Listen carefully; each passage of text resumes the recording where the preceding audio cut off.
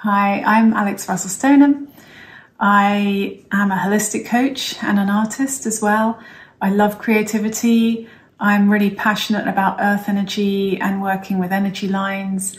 I love integrating my dowsing practice into healing, and I love labyrinths. So something about labyrinths really calls to me. I love the journey to the inner self. I love the introspection, how you walk in a very gentle pace, kind of processional pace in a labyrinth. And I love the designs, I love the history, I love archaeology. So I'm very passionate about labyrinths and enjoy teaching them. I've built and designed a labyrinth myself. And so this is a short video to show you how to create your own labyrinth by design on paper. You can still apply these principles to on the land as well. I'd recommend you get in touch with your dowsing skills if you can, or just your intuitive skills of feeling where the center of the labyrinth needs to be, feeling where the entrance to the labyrinth needs to be, feeling whether it's a 7-circuit labyrinth, which is the most common one we see, or maybe something smaller, something larger. 7 is a great number because you're working on a very special level. 7 colors of the rainbow, 7 chakras.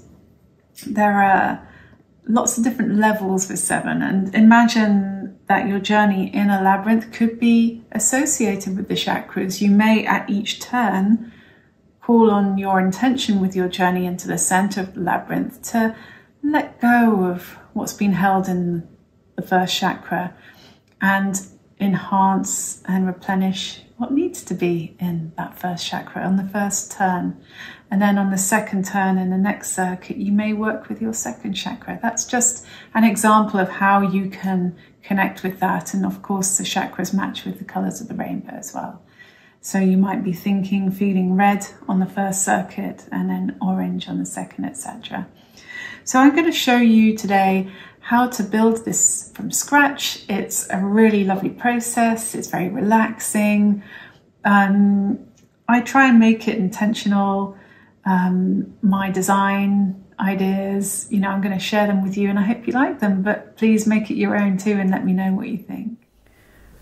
Okay, so I'm going to talk you through how to draw a labyrinth, and it's a really beautiful process based on starting with a circle and creating the seed of life, which is part of the flower of life, which is an important part of creation, and it's a meditative process building a labyrinth. It's a form of a journey internally, and consider that you are the labyrinth and this is your inner journey. And it feels really relaxing actually to build it. So what I've done is I've got a piece of watercolour or painting paper, so it's quite card-like. You can use textured paper if you want, whatever feels right to you. I'm going to use some lovely watercolour pigments with metallic hints, and it's by Vita, so Colours by Vita, based in Sweden. They're very pure pigments, lovely to work with. I've also got a pair of compasses, the Stapler 552 model, and this is really nice to work with. It's a lovely way of working where you can just simply press in to widen and close up the compass, and then use the little spin wheel at the top to make sure you refine everything, and that kind of locks it securely in place. So I recommend using both the widening, making sure by refining you have finally locked in your circle, and it's pretty accurate. The process itself is something which takes iterations to get right. And just remember, with art, with creativity, with drawing, if you're seeking perfection, it might become a frustration to you, and just to enjoy the process is more important.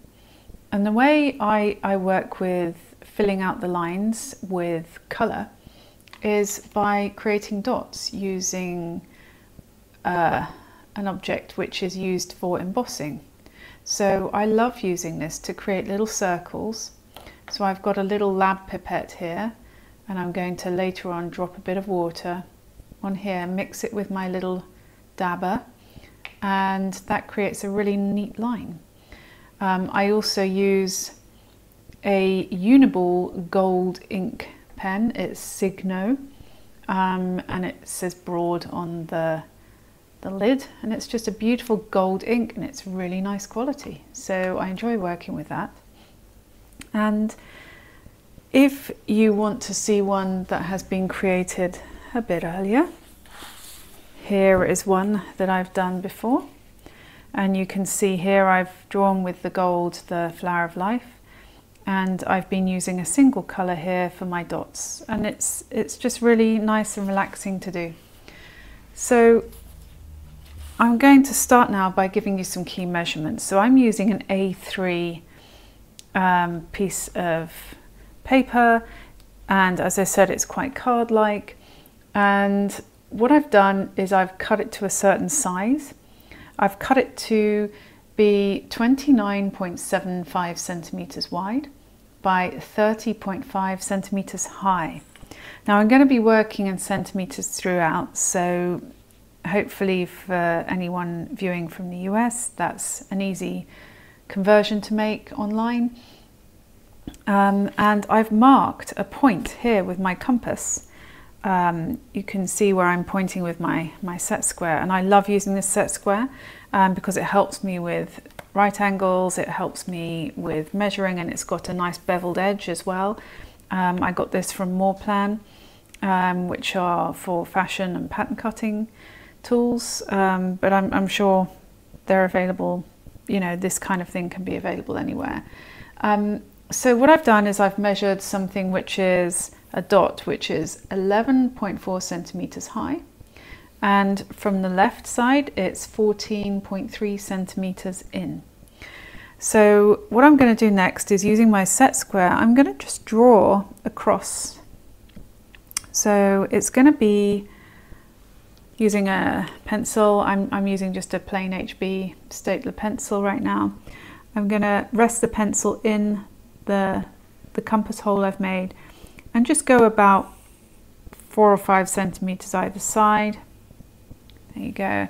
And then I'm going to also create a vertical, and I'm going to do my best here. You can just take it to the edge of the paper to be as true as you can to the right angles of the paper. And again, 4 or 5 centimetres there. And then I'm going to do a circle, which is, I'm going to show you on here. The diameter is going to be, if I plonk it on here, 3.1 or 3.2. That's just the rough measurement. It's choose 3.1 or 3.2, whatever feels right to you. And I'm going to draw my circle from this center hole that I pushed in with my compass, and then I'm going to go to the top of where it crosses with the circle circumference, and then I'm going to draw a half circle here at the top. I'm going to mirror that to the bottom and do another half circle here. Don't worry about it being exactly precise. It's more the arcs that we're going to create and the little fish shapes that we're going to create here that are the important shapes for the seed of life. I don't know about you, but I'm just fascinated by sacred geometry. endlessly beautiful, really harmonious to the eye. I could look at it for hours and hours. So I've just created here 4 petals, if you like, for the seed of life. And what I'm going to do next is use my set square to do my best at finding where each point of the petals of the seed of life are there, so I can draw a square around my circle. And when we're doing squares and circles, we're working with the platonic solids, the building blocks of the universe, and it's very simple, but it's amazing what you can excuse me, it's amazing what you can develop from a simple circle and a square. And as you've seen, you can create a square from a circle. And what I'm next going to do is, you can see where it crosses over with the original central circle. You can see these lines, and just imagine drawing a sort of rough dotted line. You don't have to draw this in, you can do it by eye. This is basically helping with the circuits of the labyrinth. If you haven't walked a labyrinth in real life before, this finger labyrinth that we're drawing, you can do the journey with your finger, so you don't have to have been in a physical labyrinth. The experience can be very much the same thing. It is lovely, of course, to walk a labyrinth, and if you're interested, there's the Labyrinth Society, which is an international organisation, which is for people who love and like sharing the beauty of walking a labyrinth and going into your inner world. So what I'm going to do next is going to show you another key measurement. So when you are measuring from here, what this measurement is, I've done it quite a few times when I've been drawing these labyrinths. It's basically where you measure from the center to here, and it's 0.8 of a centimeter, so, or 8 millimeters. I'm just going to mark it there. And this is a very key point for drawing your labyrinth, and you'll soon see why. So when you first start with your pair of compasses, you start off by pushing in a little bit here, creating a good mark, and then trying to match up as best as you can your compass with the outer point of your seed of life, leaf or petal. And then you try and draw a circle, which is your best effort at trying to match up that corner with roughly where the seed of life petal crosses the inner circle. And then keeping it in the same place. This is a bit more tricky for compasses, doing teeny tiny semicircles. You then try and match where that circle is, again, as best as you can, as close as you can to this central point. Now don't worry if it's a teeny bit off, it's fine. I think it's all too possible to get caught up in the nitty-gritty of the accuracy, and if that's your thing, absolutely go for it. It's not my thing, it's more the process that I really love of creating the labyrinth and the finished product. So what I'm going to try and do here is I'm going to try and meet the very middle here and draw another arc, and then I'm going to carry on this arc to make it a semicircle. And then what I'm going to do while I'm still in that same place, I'm going to try and meet this line here that was drawn, this little mini semicircle, and again I'm going to try and do another semicircle here to create another full line. And then what I'm going to do is I'm going to go down to the bottom right corner and create a semicircle here, and we go all the way around to there. and then I'm going to try and as best as I can match where this line would cross. I don't know if you saw that on the camera, where I've been pushing these places, it just sort of popped back. So this is why it's good to sort of refine with that little wheel at the top. So again, I'm going to try and create a semicircle here as well. And next, I'm going to go to the top left of my little seed of life. And create an arc. And then a semicircle here. And I can also try my best to get in the middle somewhere there to create another semicircle. Here I'm going to do my other arc with the bottom left.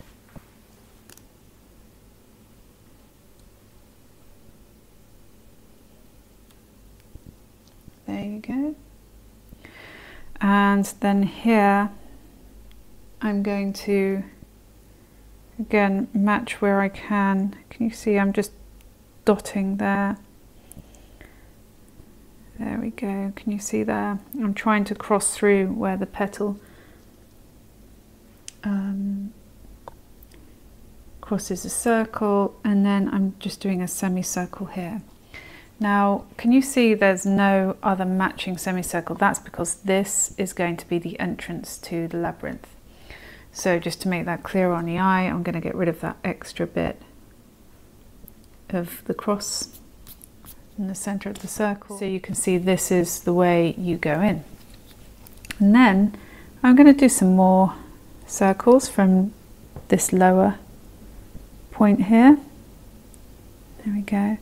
Now I'm going to sweep up here. I'm going to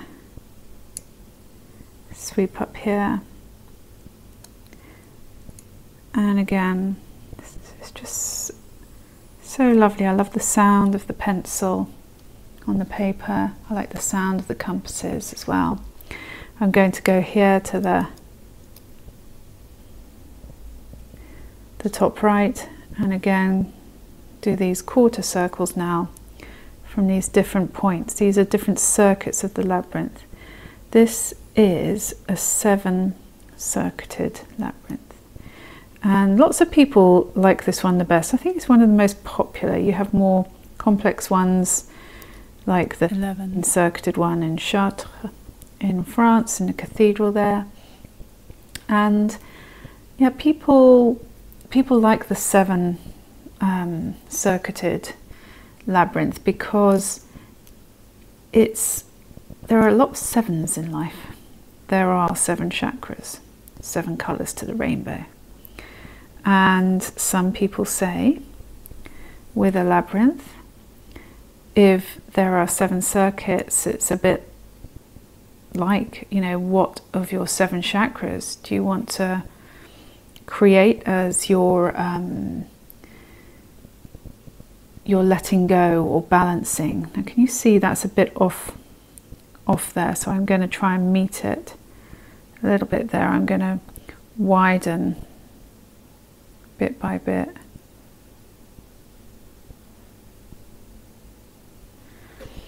See, you know, people can be really amazing at getting this perfect, but I'm one of those people that do my utmost to get it as good as it can be and not worry too much about the finer details, because if I got stressed out it wouldn't be fun. There we go, getting there. And can you see, you know, for those eagle-eyed people, this little part of the circle is a little bit mismatched in there too, but again, you can just very gently do your best by hand to match it up, create a nice line that you feel happy with. And I'm gonna go, can you see how key this single point is? And again, if it doesn't match perfectly, it's fine. It's not going to show through in the finished design. See, it's a fair bit off here, but again, it doesn't matter. I'm going to do my best to try and align it twiddling it bit by bit. That'll do. Because as you saw when I showed you earlier, the dots on the finished one they're just really pretty, and that's what you look at. You don't look at the pencil lines that were underneath, because the dots largely cover that up. Here we go. Oh, that's almost matching. There you go. And let's try this one here. We've nearly finished drawing the labyrinth. Beautiful. And next up is going to be how to use the paints. And obviously watercolours are what's in use here, but you can use some really nice alternatives. I'll show you a few later. So as you can see, here's my lovely labyrinth, ready to do my dots. I'm just going to rub out some of the extra lines. And again, you don't have to be perfect. You can finish this off afterwards, but as long as you can get a really sort of good idea of how the lines are meant to be, if there's a slight divergence there, here or there, it doesn't matter. And then next up we'll go to the dotting, which is this really lovely process after we fill in or draw in our design for the Seed of Life highlighting. I like highlighting this in the labyrinth design just to show the framework behind it and how it started life. So far in this video, what we've done is we've drawn the little cross near the bottom of the card. We've drawn circles, semicircles, quarter circles. We've done the circuits of the labyrinth, and we're now ready to start decorating, to start using the design that works for us. So in this current labyrinth, I'm going to use these two colours with the Vita colours from Sweden, and I'm going to use this pipette and then just drop a bit of water on here and gently mix in and leave it to settle for a moment or two, and just start dabbing from the centre outwards. I'm going to start doing that once I've used this gold Uniball pen, and the gold Uniball pen I'm going to be drawing by hand the Seed of Life and then the square outline. I really like just highlighting this. It feels right to me. You may choose to rub it out, it may not matter to you, but I love the Seed of Life, I love the Flower of Life, so anything that shows that symbol for me is special and magical. So I'm going to be doing that next. I'm going to show you another couple of examples of the variation that you can sort of play with to draw the lines. So I showed you a finished example earlier, but this is another variety that you can play with, like colouring in the lines. So I'm using these kinds of pens. They're called pro markers, and you have two ends, a pointy end and a more brush type of end. They are alcohol based. It's by Winsor & Newton, and you just gently colour in how you like. You can colour in the whole amount if you want, and you can use a pro marker blending brush here to sort of make it more watercolour effect. The other thing you can do is you can play with just filling in the lines, making them really strong. So again, I've used a sort of rich blue here for the pro marker fill, and I did a initial line as well with just a normal felt tip pen. This one is by Stabilo, really nice colours and lines that you can make. And I also used a metallic marker by Letraset. So this is where I just drew more of a thick line around the initial line, and you can see here with the Uniball I've drawn the Seed of Life, and I've also just infilled the background with dots. So I like dots, I like stripes, so I'm playing with those motifs at the moment. So we're going to go on to now finishing and decorating the labyrinth. It's just this really meditative process using the dots. You can't rush anything. It's like colouring in those nice colouring books, but it's completely your own. So onwards and upwards. So I've just used this pipette to drop a bit of water onto each of the paints. I'm going to use the end of the embossing tool to start mixing in the water with the paint. You can see, if you go into the details, it just is swirling around a bit now, and you just let it settle for a bit. Again, you do the same with the other one. So you don't want to overload it with water, just enough to mix it and dip it in. And then you can just keep topping it up bit by bit. So I'm just going to let that sit for a moment. And I'm going to also, I'm going to start drawing the seed of life with the gold pen. So here we go. I'm just doing this freehand, just carefully, as best as I can. I quite like drawing freehand. It's quite a relaxing process. There's one.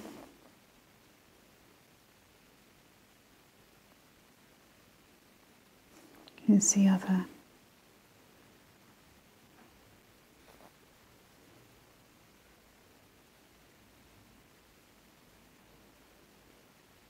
And the other thing I like to do is draw around the edges of this square. Creates a nice little frame for the seed of life. And I love it that just from this initial circle you can get all these petals, and from the corners of the petal you can derive a beautiful square. Square is such a strong shape, quite masculine, and the petals are rather feminine, as flowers tend to be associated with the feminine. Symbols can be very powerful. Spirals can be powerful. Labyrinths can be powerful.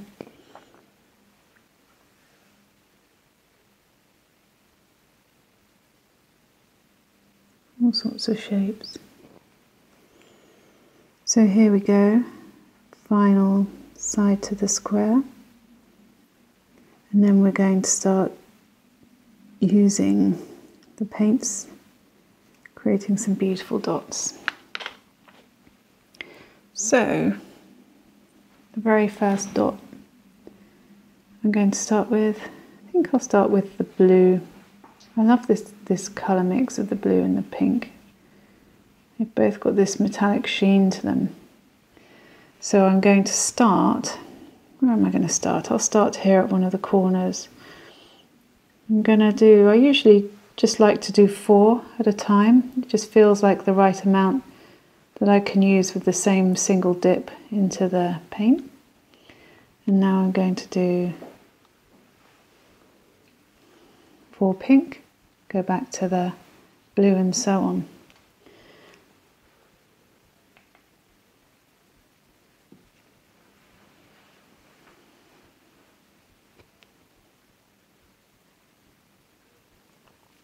Now sometimes if I do them a bit close together, they kind of meet and blend a little bit. I kind of like that. Like I've kind of hinted throughout this video, it's nice just to have everything perfectly imperfect. And just enjoy the process. It's the feeling that you put into the artwork that comes through. If this was being automatically printed, it would feel different to the person looking at it.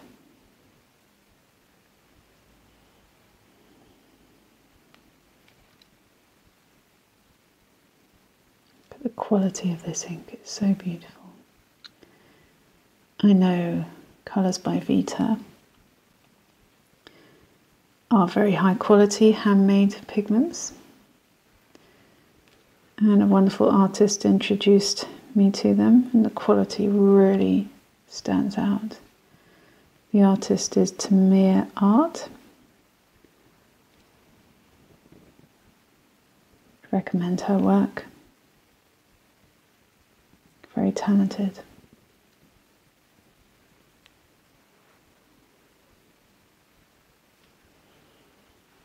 And it's thanks to Maya that I studied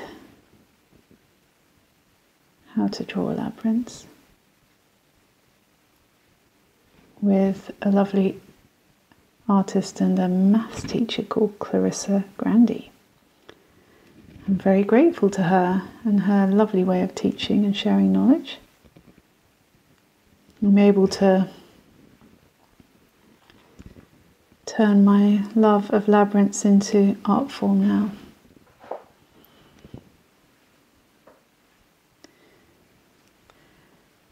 So, and the blue paint is starting to go a bit more gloopy, so I'm going to put in a little bit more water, again just a little bit at a time, mix it in so I have enough to keep going with.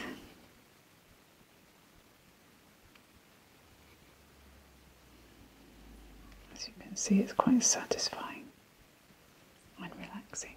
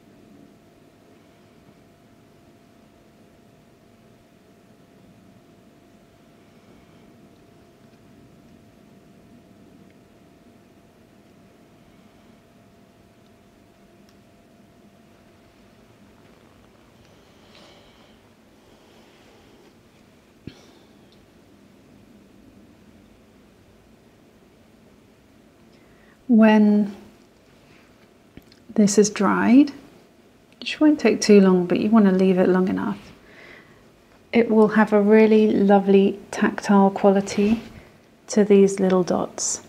You will find that it's just gorgeous to run your fingers over the dots. You may want to have a dot to show where the entrance is. I'm just going to finish this last curve. Sometimes that just feels nice to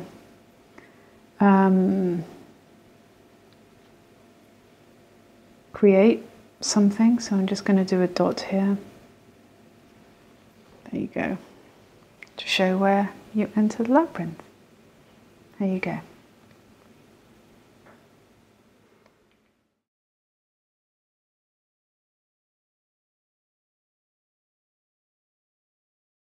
So I hope you've enjoyed going through this designing, creating, painting a labyrinth with me. And if you've got any suggestions or any questions, please let me know in the comments. Thank you.